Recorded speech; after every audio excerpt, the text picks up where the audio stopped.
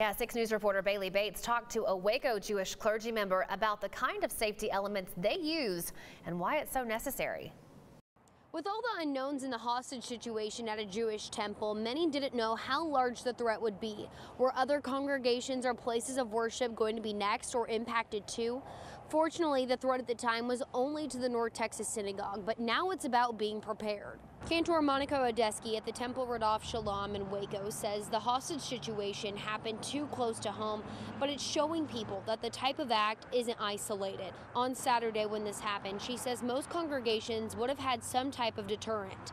She says if there is any type of service or event at the Waco Temple, they have armed security at the door, but they're looking into more elements. We've started taking some measures and talked about sending select individuals to do some more higher end training. There is always security, armed security that's from part of the police out there. We didn't do it halfway. It's because it is a real threat. Rodef tells me the threat to the Jewish community in this country right now is frightening, and the need for security has escalated.